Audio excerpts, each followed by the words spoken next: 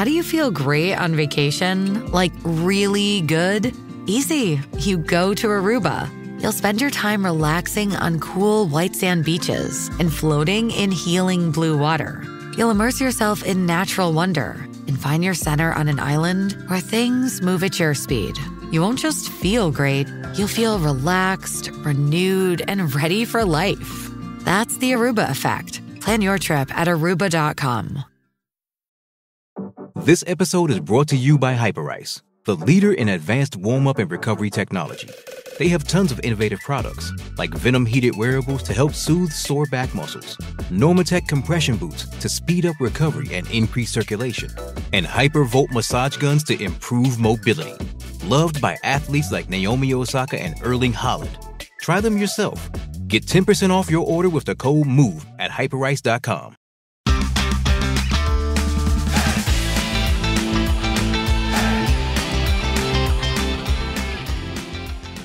Hello and welcome to the Publicly Challenged Podcast. I'm your host, Luke Oswald, and I hope you join me on my quest for knowledge to become a better public land hunter, angler, and forager. Stick with this and who knows, maybe we will learn something together.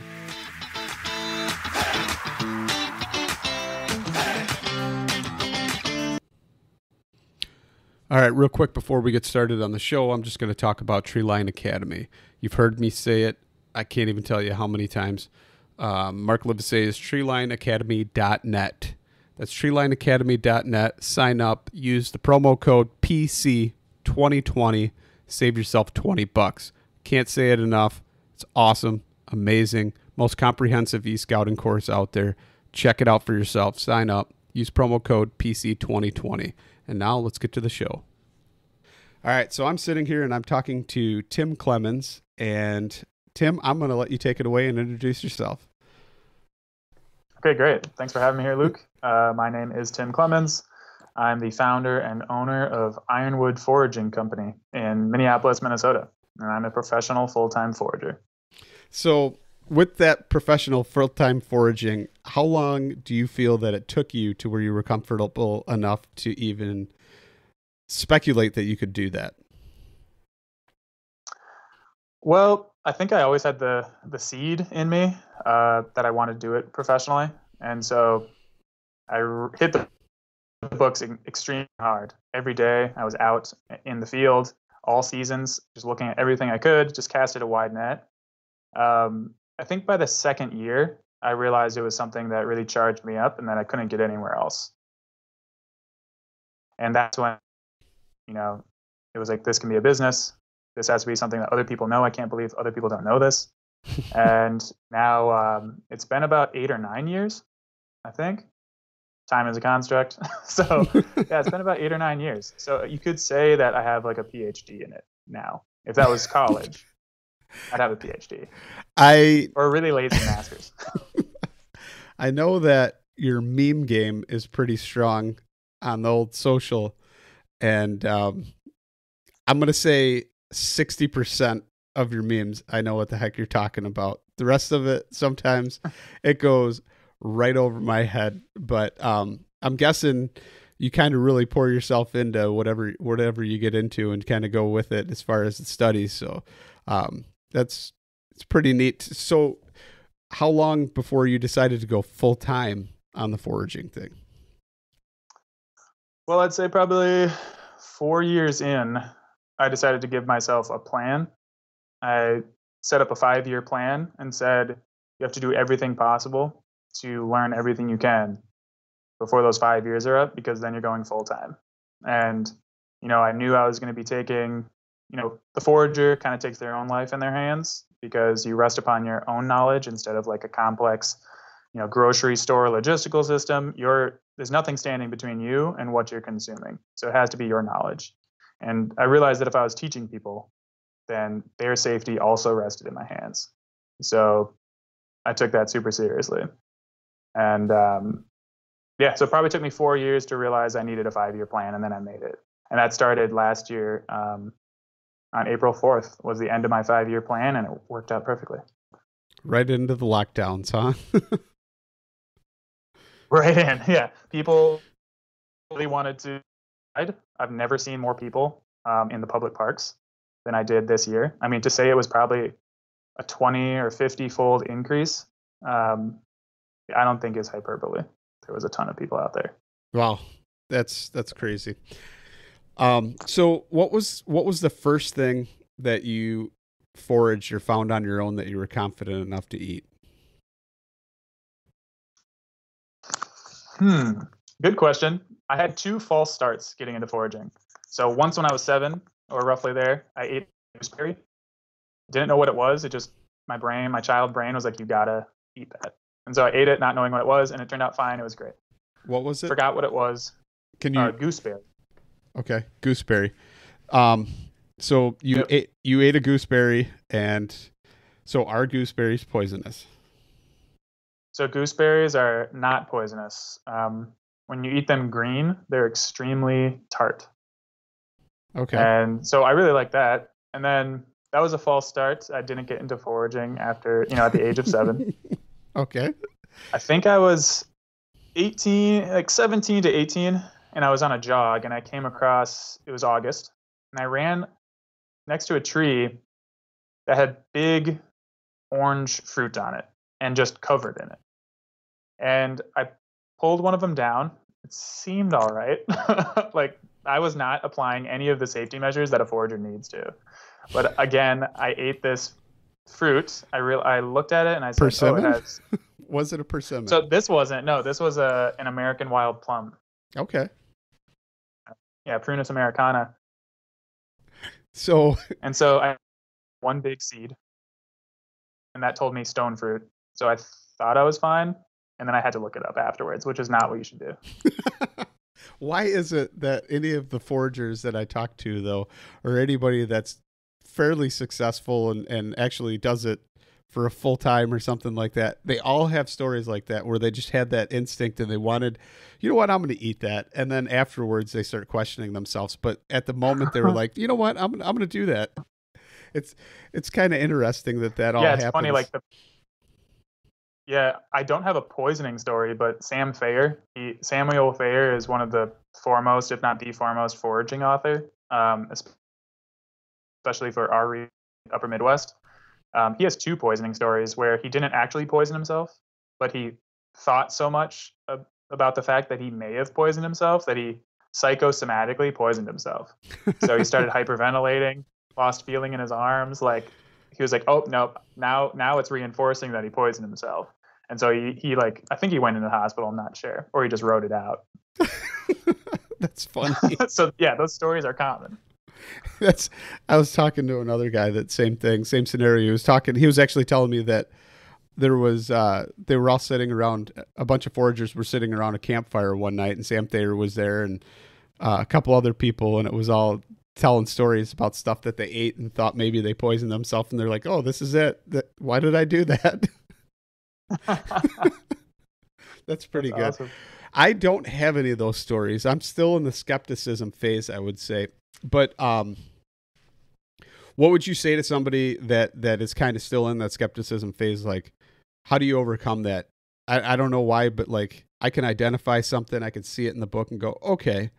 And then there's still just that little bit of embedded fear because we've gotten so distant, it seems, from those ancestral roots that yes, this is good, you can eat this you can't. That now, unless it comes from a store out of packaging or something like that, or you grew it yourself in your garden, that nobody wants to eat it. How do you overcome that?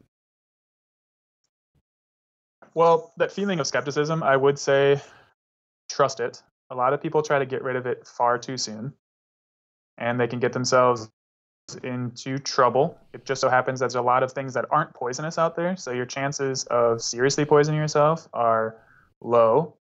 But the risks can be death, depending on what you're foraging for, especially for mushroom plants. So listen to the skepticism. Me personally, I remember how I was just blown away that I could eat things outside, but I was fearful of them. I would find, for instance, a mushroom or a fruit probably 3 times and identify it confidently each time, but I still wouldn't be eating it. So after the 3rd time, I would taste a little bit, see how that went. Um, yeah, mostly just listen to that feeling because people don't listen to that enough, actually. There's a point where skepticism turns into phobia, and you just got to make sure it doesn't go there. And Okay. consulting with an expert is the best way to, bridge that gap. So where do you find said expert? Where would somebody go about finding that expert? Let's see. I mean, do a Google search for your area, because region-specific experts are what you want. Like, if someone wants to forage in Minnesota, maybe they have a trip planned here, or like northern Wisconsin or something similar, I would be able to tell them things. But if someone's in Florida or Missouri or California, I'm out of my depth, and I wouldn't be able to answer their questions except in a very general way. So typically a Google search with, maybe the closest large city or just your state can help you narrow things down. If you're looking for mushrooms specifically, you can look for, I'm also the president of the Minnesota Mycological Society. So mycological or mycology is the study of mushrooms or fungi in general. So, throw that in to Google or Mushroom Club, or even go to the closest university and inquire in their biology department if they have, any foragers or a mushroom club or something like that. Facebook is a really good way too. There's a lot of groups on Facebook. It's probably the only thing Facebook is good for anymore. Unless you like getting angry and fighting with people, decent people. Yeah. So foraging groups on Facebook, amazing. Instagram, fantastic community for it. I've kind of noticed that. It's pretty much like the only thing that keeps me, well, other than the podcast, obviously, on social media is just the experiences, relationships, the connections that you make with people of, the same type of interest and stuff. I find that really fascinating. Try to stay away from all the politics and all the other garbage, because truly that's what it is. But yeah, I agree. So like I've noticed I've went on like eattheweeds.com or something like that before, but it seems like it's kind of outdated. Like, yeah, Mean Green Dean. Green Dean, he has a lot of good stuff to say. He's kind of he's an enthusiastic person, and some of it's a little bit outdated. Yeah. If you go into foraging groups online, he kind of has a polarizing effect on certain people. But he is super knowledgeable, and his website, Eat the Weeds, was definitely something I looked at all the time when I just got into foraging. I would always leave that website wondering, like, first of all, how does he know all this? Because he brings in history. It's like very anthropological as well. Okay. Which I value. But I would always be like, wow, I came here looking for one thing and I left with like 20. That's pretty cool. So, when you were talking about how you went out and you started identifying things and stuff like that, you always had the guides in your hand and manuals and stuff. And I know you mentioned Sam Thayer, and I've mentioned it on quite a few podcasts and stuff, and that's pretty much what I use. But was there other resources that you used as well? Yeah. Let's see. Well, the people I took classes with starting out were probably who I really have to give the biggest thanks for. Because, how you plant a seed or how you start a sapling is probably the most important thing that decides, that being's trajectory and their growth and their ability to grow effectively, in the long run. And so I learned a lot from my Ojibwe language professor at the University of Minnesota. His name's Dennis Jones. And I have Ojibwe heritage on my father's side, so it really helped make it something that I could connect to on a deeper level. It wasn't just about like, where can I get a free meal? That wasn't bad because I was in college at the time. So free food was my motivating factor in life. But when you connect it to, concepts of deep time, ancestry, just stewardship of the land in general,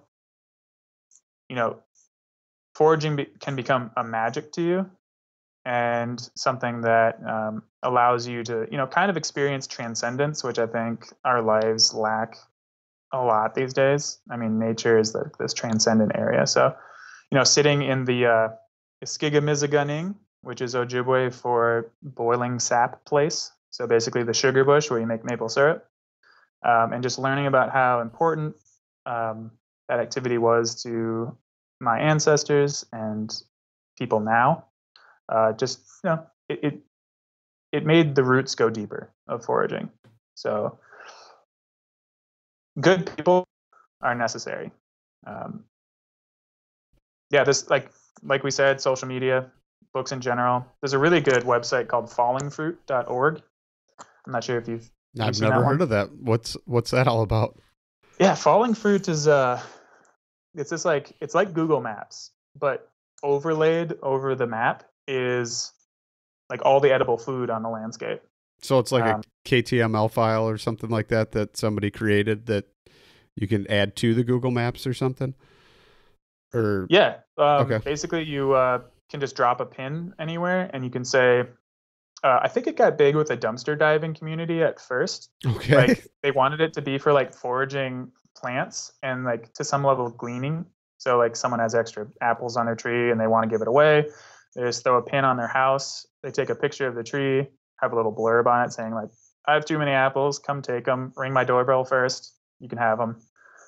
Then the dumpster diving community got on there. And so it'd be like, Trader Joe's, wait till 11:45. Like, on a Tuesday, you'll get the good stuff. I mean, so it was like that. But then in Minneapolis, somebody added the entire city's forestry department's tree inventory. So all the boulevard trees and all the park trees got put on there. And so it's super cool. You can, I actually found early on, I found a lot of trees that I didn't even know were edible on there. And I was like, oh, those are edible? Throw that into Google. Wow. Like has a ton of edible uses like Russian olive or, tamarack trees or black walnuts. I mean, you can highlight one thing and it'll show you in Minneapolis where it is. Helps with ID too, because if you don't know what autumn olive tree looks like or Siberian elm or Siberian elm or a swamp white oak, then you just drive up. You can actually drive up and be like, oh, so that's one of you guys, and learn all about it. That is super helpful. What's that called again? It's called fallingfruit.org, and it only works on desktop. The mobile app just isn't quite there yet. That's interesting. So my property is littered, absolutely littered with black walnuts. And I've talked to people before. I can't bring myself to take the time. I don't know. I can't to crack them all and try and handpick the meat out. And they do take time for sure. Have you ever tried it and it was just too ridiculous or? No, I've tried like a handful of them and then it's like you get the tannins all over you and didn't wear gloves and big mess, big rookie mistake. I think my my only like fun foraging foible story is 2 weeks before my wedding. It was black walnut season. I processed probably a bushel of black walnuts and were probably 8 shades darker than the rest of me. Your hands? We had, my hands. We had pictures coming up. I was just furiously washing it. Like I was washing my hands with everything I could think of, like my life depended on it, because it did. And just in time, I got my hands clean. But yeah, those will stain everything. The only thing that I've learned that stains more than black walnuts is that POR15, the paint that like locks in rust for like a vehicle, like for painting truck frames and stuff. I got that stuff on me and I tried to Google any kind of remedy that would work or anything. And every single person said the same thing. And it was time and dead skin is the only thing that will take it off. And that was no BS. It was like, oh my gosh, this is horrible. And you go and like move your arm and your sleeve comes up and it's all over. And I actually wore something that, it soaked through the Tyvek. So, and got all over my arms. Yeah. Should have wore long sleeves underneath it, I guess, but whatever. You live and you learn. Yeah. Then you want to have a cool story. Yeah, absolutely. So, you like, what kind of books did you use then? Like Sam Thayer books? Did you use like a Gary Linkoff book? All of the above? What was your go-to references there? Yeah, I actually got a bunch of them around me right now. But I'd say if you want your first book and you live in the Midwest, or even the Eastern United States, Sam Thayer's books. So The Forager's Harvest, get that one. His second one is Nature's Garden, and his third one is Incredible Wild Edibles. The first book actually comes with its own DVD if you get it from their website. And it's just like this insane masterclass that's just on a DVD, so you can pause it, rewind. I mean, it's like probably the most valuable thing ever, and like nobody knows about it. It's I sad can't to believe say I have it, and I've yet Oh to yeah, watch. I've yet to watch it. I've got three little you kids. gotta watch it. I've got three little kids, Yeah. so normally the TV is dominated by bubble guppies or whatever. So Okay. That is true. Yeah, you gotta sneak off. You gotta like find some time to just sneak off and watch Sam Thayer Yeah. teach you about how to eat everything. I'll have to do that for sure.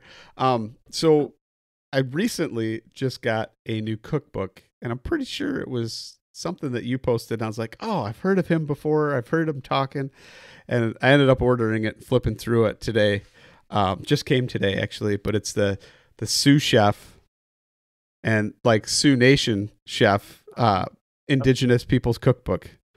So was that you that, I mean, Yeah, it was. You have a restaurant background too, right? Like, Yes, but front of the house. oh, okay, So front of the house. Okay. intimately knowledgeable of food, but just really getting into cooking. Actually, I learned how to forage first, and the cooking is coming second.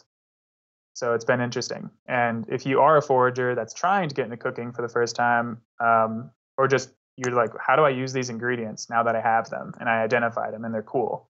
The Sioux Chef Indigenous Kitchen is probably like the number one thing that you should get. Yeah, I was kind of looking through it, and I'm like, well, this is kind of like some of the stuff I make now, but with more native things and stuff like that.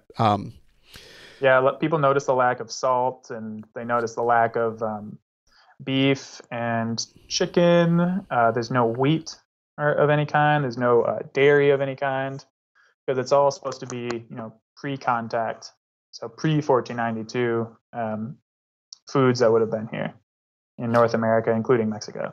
But technically corn is grass, right? I mean, Yep. didn't the Indig actually grow some types of grain or harvest? I mean, they harvested, obviously, like up by you, they harvested wild rice like crazy, but I mean, they still grew and had some agriculture, right? Definitely. The Eastern United States, actually, so in Illinois, you've been to Cahokia, I bet. That's with all the mounds, right? Yeah. Yeah. Long time Honestly, ago. Yeah. one of the most fascinating places on the planet.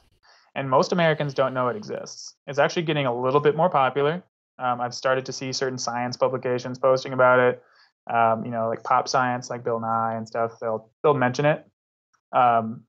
Cahokia was one of only 10 or 11 places on the planet where agriculture was independently invented. So Cahokia was this large metropolis, had about 40,000 people. It was larger than Rome and London at the same time that it existed. And they grew about 8 different plants. So they had massive agricultural fields. Corn became, one of those plants later on, but they actually started with a lot of plants that we can, kind of still find today, but they're kind of difficult to find. We do regard them as like agricultural pests or weeds. So let's see, we got Chenopodium. I think it's Berlanderii. That's like related to quinoa. Okay. That was a big thing over here. Giant ragweed was another one. So what would they use the ragweed for? I mean, like the seed or? The seeds are Okay. very oily, and they had domestic cultivars at the time, so you can actually find it in the fossil record. Not the fossil record, the archaeological record. And you can see the seeds get bigger over time. So you can see like maybe a seed changes its morphology, like, over a period of 500 years. Like at this point, it loses its testa, which is like this sheath that can inhibit germination or make germination slower. And so you can see that it actually get bred out over time. So really cool agricultural things going on. It's called the Eastern Agricultural Complex, and most people don't know about it. Interesting. We always think about Mesopotamia being the birthplace of agriculture, but Illinois and the Ohio River Valley, these are all places that agriculture was invented here. So it's super fascinating, and you can still find those plants today. That is pretty cool. Yeah. Going to have to check that out now and maybe pay another visit that I'll actually remember it. Yeah, that's definitely cool. So what kind of, what kind of plants are you currently searching for, like this time of year, late winter? Oh, good question. Minnesota's pretty, inhospitable. I mean, it's not too much different, but for some reason in Minnesota, we get this, whenever you see like a cold front map of the entire country, it goes like Canada, like the coldest is like Canada, Canada, Canada. And then right when it gets to Minnesota, it dips down. It's like, and you guys in particular, and then goes back up to like Canada being cold. Yeah. So we get like these random negative 60-degree, like week periods every winter. It's ridiculous. But we do still have stuff to forage. People think there isn't. Some good things are high bush cranberries. They're really good. Are those like most of those are definitely froze by now though, right? Like, yeah, for sure. Yeah, they're definitely frozen, maybe shriveled. And then that gets into like the foraging mindset of just because it's not pretty doesn't mean it's not delicious. And that's, that's a big thing to take into foraging too. People want produce section, beautiful foods. Super genetically modified, yeah. Polished with wax in somebody's barn or wherever. I have to peel an apple. Like if we're going to talk about that, 90% of the time I don't eat the skin because it's garbage. It's polished with wax. It's horrible. Why would somebody do that? I just don't get it. Right. Probably, almost certainly still has residue. Even if it's organic, they're definitely allowed to spray things onto the plants that you would not consider to be organic if you knew about them. But there's big money in making sure people don't know about them. But there's a whole list. There's like 80 different chemicals that, an organic farm can use. Right. And that wax or that vegetable wax on the coating of the apple really serves to keep that on. So even if you think you're washing it, like giving it a quick rinse in the sink, which is more than most people do, you're still not getting through that wax, and you're definitely eating a residue. I don't worry about it too much, but it's definitely there. It imparts the taste, though. Like I taste it different than if you went and I pick an apple from the tree in my yard, which I recently discovered were all clones from the original. Blew my mind. Absolutely blew my mind that it wasn't a pippin. It was actually a clone. It was a graft. And that, I couldn't believe that. My whole life, I'm like, oh yeah, apple trees, you could probably take a seed, plant it. Absolutely not. It doesn't work like that. Yeah, they don't breed true. Yeah. And, so have you ever considered like grafting some pears onto there? Because you can graft pears onto an apple tree.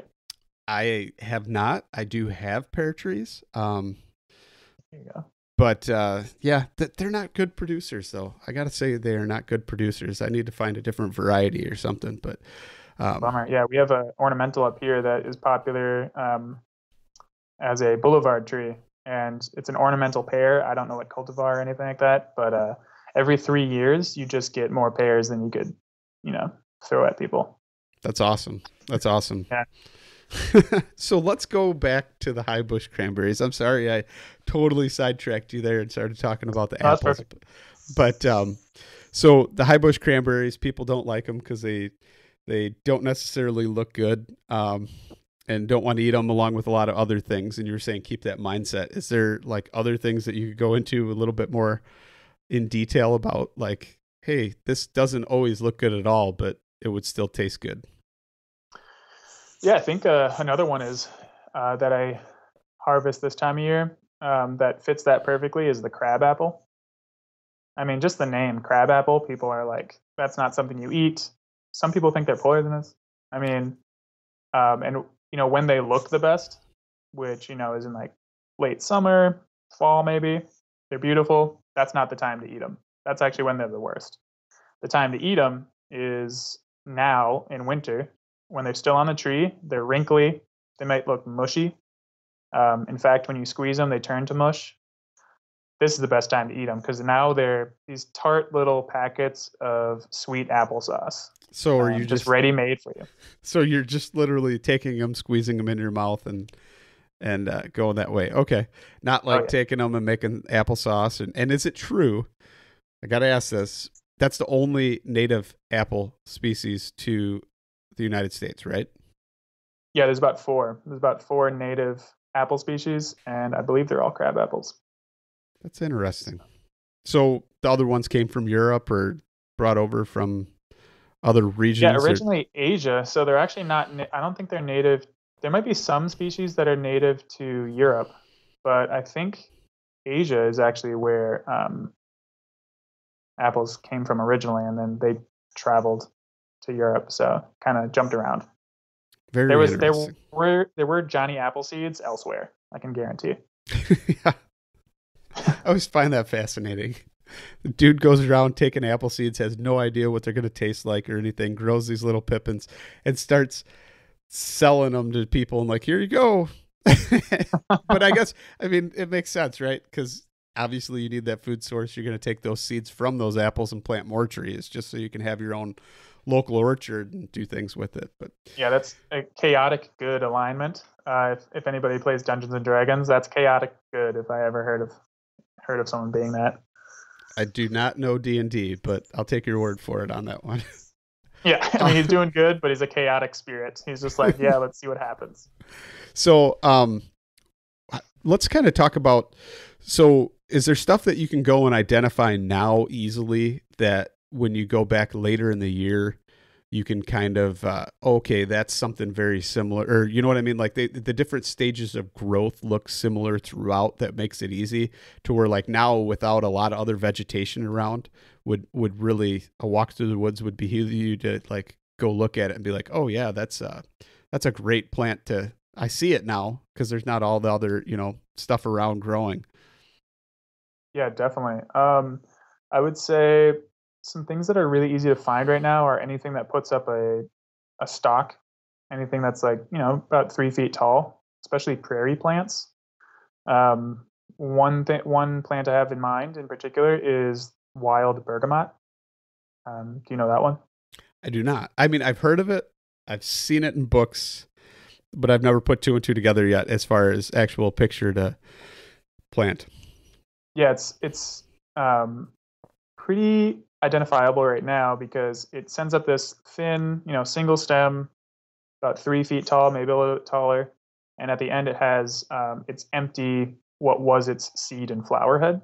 So it just looks like a bunch of little tubes all connected because it's a composite flower head. So it looks like one flower, but it's actually 100 flowers working together to, attract pollinators by looking like one flower. Okay. And when its individual flowers fall out and the seeds are all gone, it just leaves all these little tubes in this like dome-shaped flower head.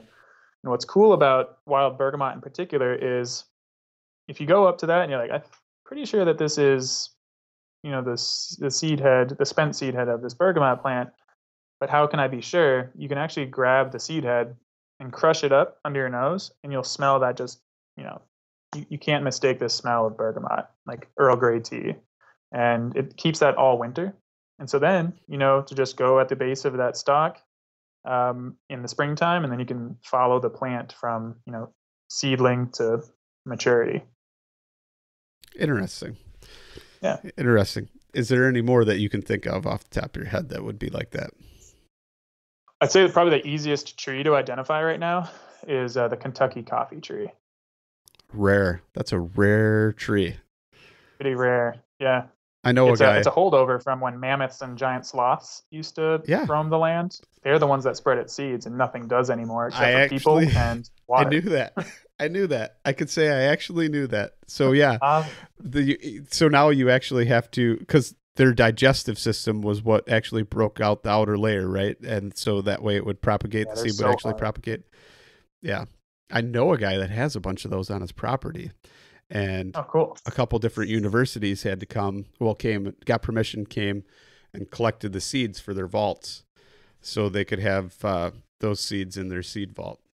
So that's pretty cool.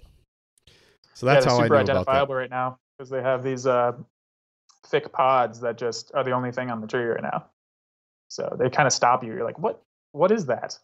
And there's nothing really that looks like them if you're paying attention to the details. So let's go into that then. The Kentucky coffee tree and the beans on the pod, and technically not beans but seeds. So what are you doing with them?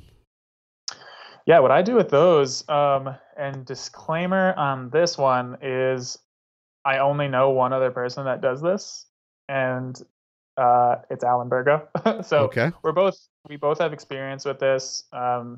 We both haven't been hurt by it. We're both reasonably sure it's safe, but I'm definitely not going to like tell everybody to go eat these without using your own caution. So just disclaimer. But what I use them for, well, first let's get to what everybody uses them for, and that was how it got its name, the Kentucky coffee tree. So you take the mature seeds out of the pod. The pod has turned brown. You open it up, it's gooey and green, and you'll see, anywhere from probably 1 to 5 or 6 marble-sized, very hard brown seeds. And what you do with those is you gather up a bunch, enough to fill like a baking pan, and then you roast them for like 4 hours. Something ridiculous, just so they'll explode. It'll sound like gunshots in your oven, and then you're left with this like charred mess that was used as a coffee extender. So much like chicory was used in Louisiana. It's not really like coffee. It's more like it makes a dark tea. It doesn't have any caffeine in it or anything like that. It's just used to bulk up your coffee that was hard to get when the area was the frontier. So it's kind of like the pencil shavings that a lot of people drink. I'm not naming any name brands or anything like that out there, but we know some of them may have toasted barley or some other things in them. That's all I'm going to say with that, because I roast my own coffee. So I'm kind of a coffee snob. And oh, cool. So that's actually, so when you're actually roasting coffee, it's first crack, second crack, all that good stuff. But, yeah, so I like roasting my own coffee. I'm a snob. I would never try and use Kentucky coffee bean to try and extend my roast. I like that full flavor. I like different notes in my coffee, and I like it to be strong. So never going to happen. So what do you use it for then, the Kentucky coffee bean? Yeah. So also, by the way, I am trying to I'm like a baby coffee snob. I'm trying to get into it more. Actually, the quarantines took away my outlet for that. We had a really cool coffee shop here in Minneapolis called Botany Coffee. Just a small little place, but they did everything really well, and then they had to close down. So I don't have like my Ethiopian or my Guatemalan coffees anymore. Oh, dude, you could totally get all that still. You just got to roast it on your own. Yeah, I have a lot of, you know what? I probably will get into that. Hopefully my wife doesn't hear this. I already do so much stuff. But yeah, what I use the Kentucky coffee seeds for, and why I actually kind of changed the name of the tree, I just call it the coffee nut tree instead of the Kentucky coffee tree. Mostly because out of state pride, we're in Minnesota, so giving Kentucky credit for the trees here doesn't make sense. So I call it the coffee nut tree. And why nut makes sense is those seeds can be nuts, basically. And so instead of roasting them into, what would you call it, an Italian roast? What's the darkest roast of coffee? Well, you get into like a Vienna roast or a French roast would be your darkest. I believe Vienna is the darkest, which is technically burnt. It's almost ash. Yeah. It's almost ash. But that makes sense. So what do you? So yeah, instead of doing that, I do like a blonde roast of these nuts, and you kind of have to do it by feel. I have no numbers for people to follow if they want to do it, but you set it to 250 or so, and then those nuts, you wait like about 40 minutes, and you start cracking them open with a nut cracker, one at a time, at about the 45-minute mark. And when you crack them open, initially they will be yellowish white in color, and they'll smell like green bell peppers. Interesting. And that's, yeah, pretty interesting. Very green. scented. They also taste green, and they'll kind of dry your mouth out, and they're arguably poisonous at that stage. So Okay. at 45 minutes, you'll probably crack it open, and it will look decidedly more yellow. That means you got to keep going. What you want is kind of like a blonde, like is the light version of a brownie called a blondie? Yes, it is.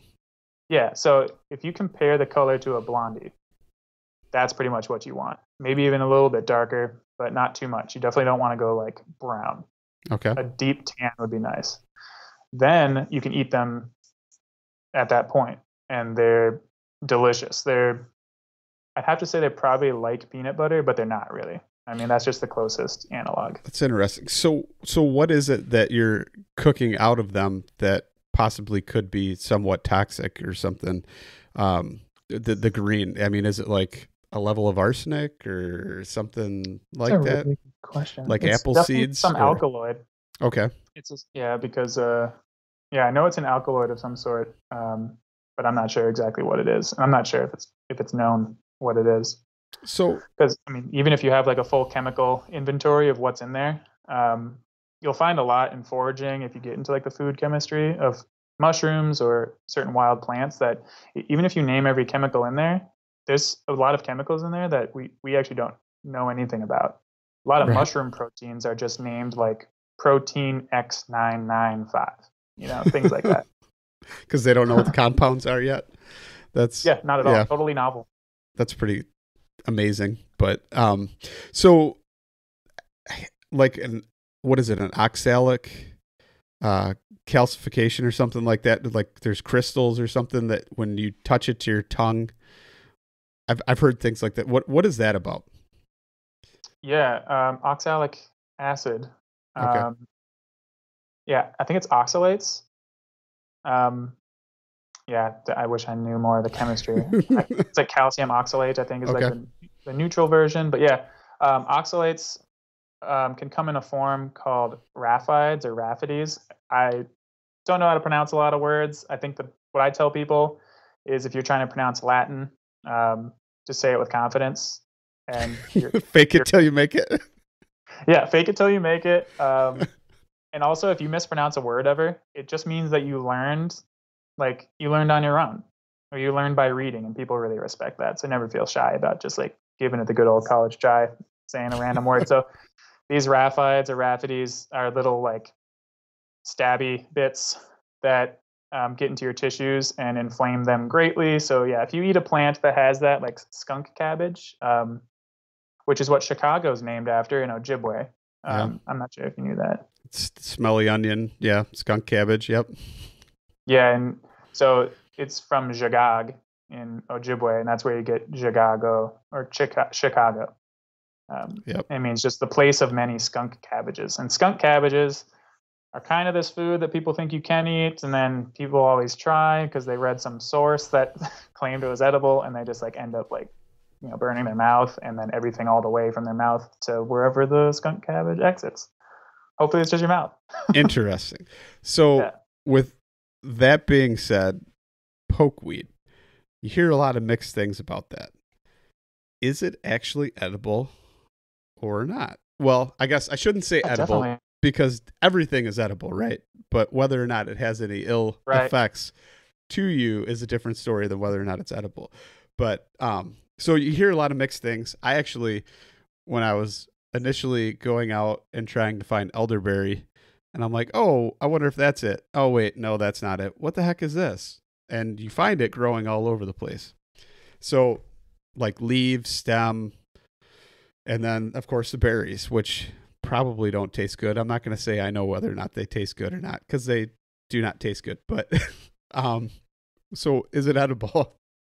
So yeah, with caution, I would say it is a toxic plant, but we eat a lot of toxic things that we just make edible, either by specifically changing the chemical nature of the plant, or of the item, typically by cooking.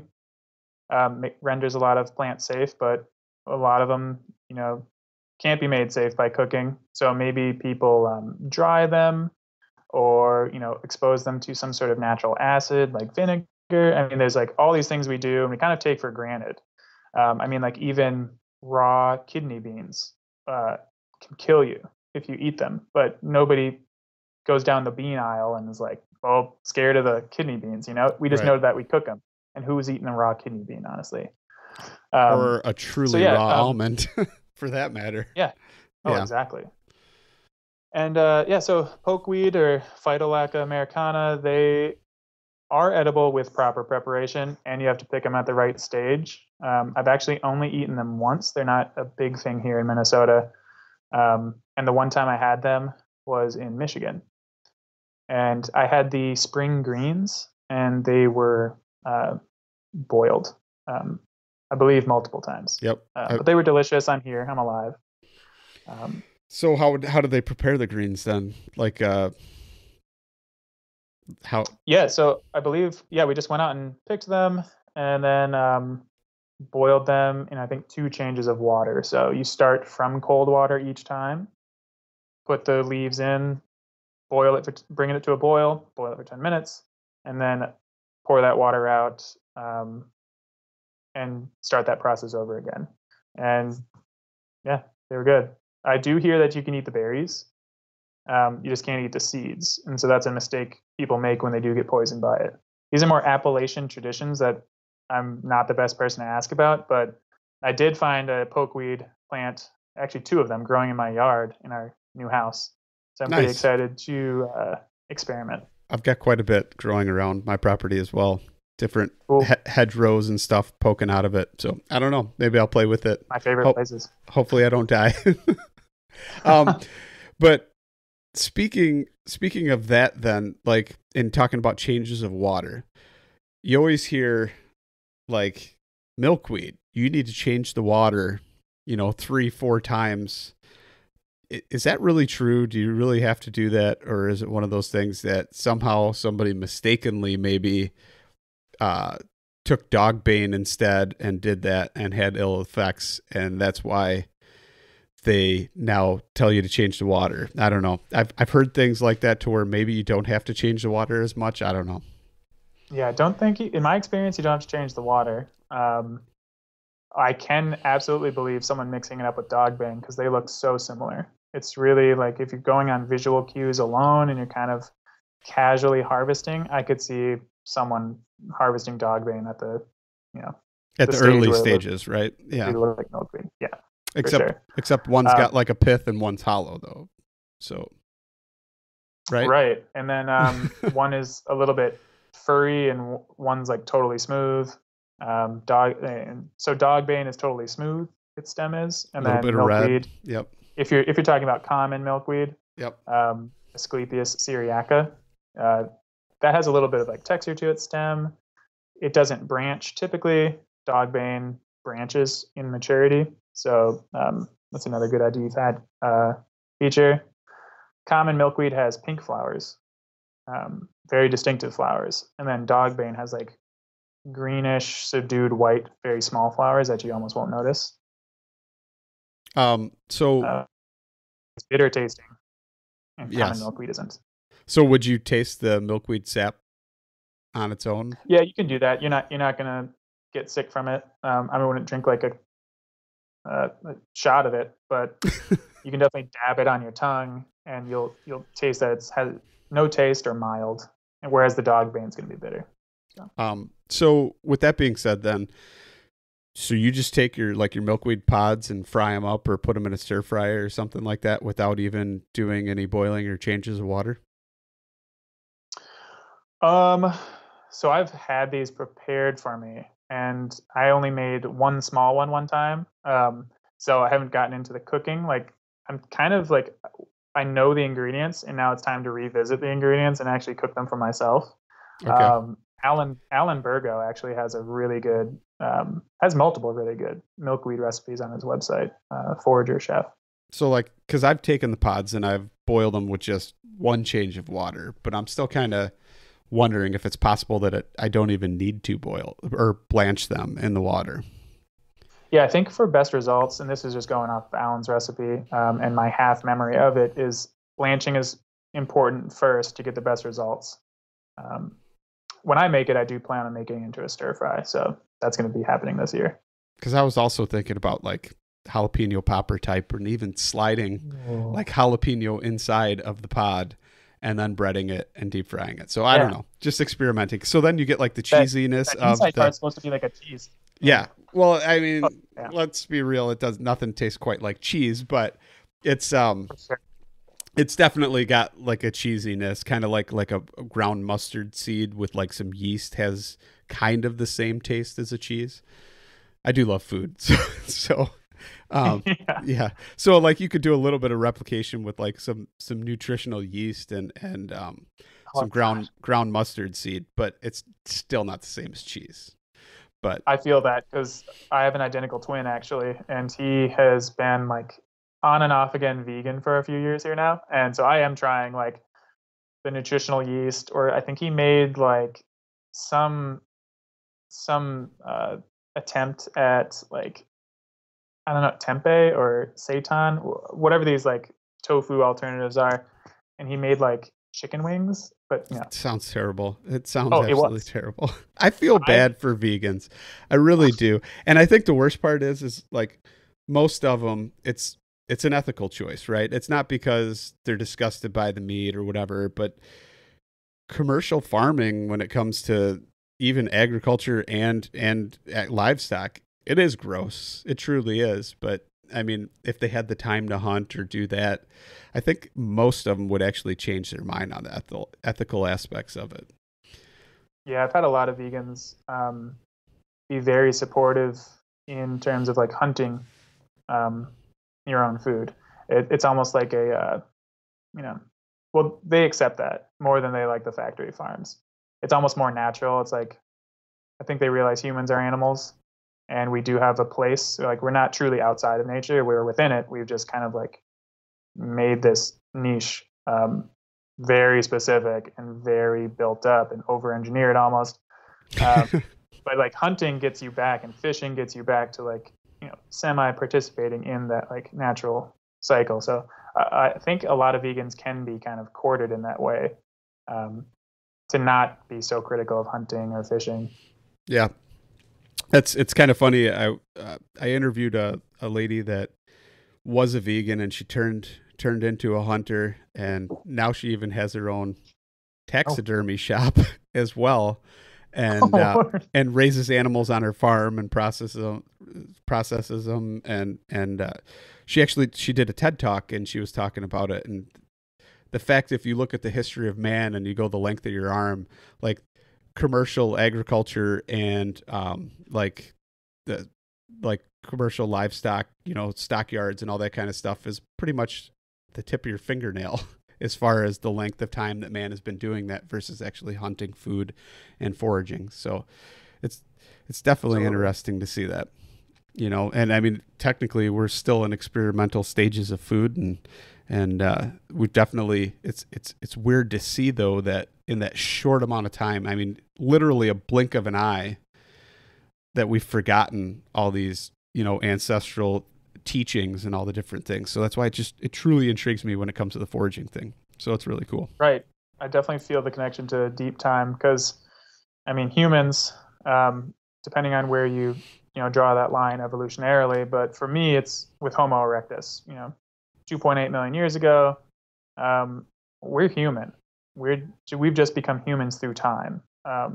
So people maybe make a cutoff like we're not Neanderthals or we're not Denisovans or we're not like Homo heidelbergensis, like all these other humanoid members of our genus that lived and then died leading up to us. The fact that we did something for millions of years, and only so recently people have just totally forgotten it. It is almost an entirely lost art form. It kind of feels like a rebellion in a way. I guess. I don't know. I don't ever get that. Normally, like for me, when I talk to people about foraging, if they're totally not into that or just they're like, what are you doing that for? Why would you want to do that? Like that's the response I get. That's crazy. you're going to poison yourself. You know, that's like the typical responses I get. I never get like, oh man, that's so rebellious. But right, how many times has someone went to a restaurant and gotten food poisoning? Like they don't consider that to be like when you go out to a restaurant or you're in the grocery store, you're foraging. It's just, there's a lot of extraneous parts, but that's what you're doing. You're finding a food source on a landscape and then you're exploiting it, right? Sure. You're consuming it. So if you go to that shoddy buffet and you eat that, there's seafood and you're like, oh, how long has that been out? And you still eat it. Well, you just made a foraging choice and you made yourself sick. They didn't necessarily make you sick. And so foragers we own up to the fact that we are the ones choosing our food, And so like I said, I've never poisoned myself, but I have gotten food poisoning at a restaurant. So yeah, which I think we all have, right? Yeah. Yeah, right. So with that being said, I think that's probably a good point to wrap it up and end this. But before we go, one more time, I'd like you to tell people where they can find you, reach out to you, take classes, all that kind of stuff.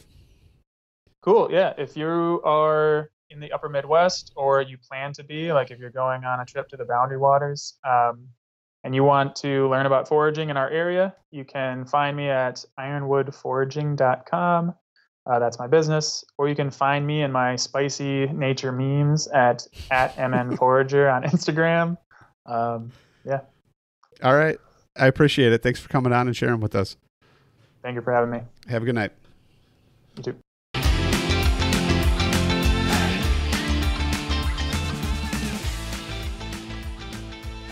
And once again, thank you so much for listening to the Publicly Challenged podcast. I hope you enjoyed the show, and if you did, please subscribe on whatever platform it is you're listening to.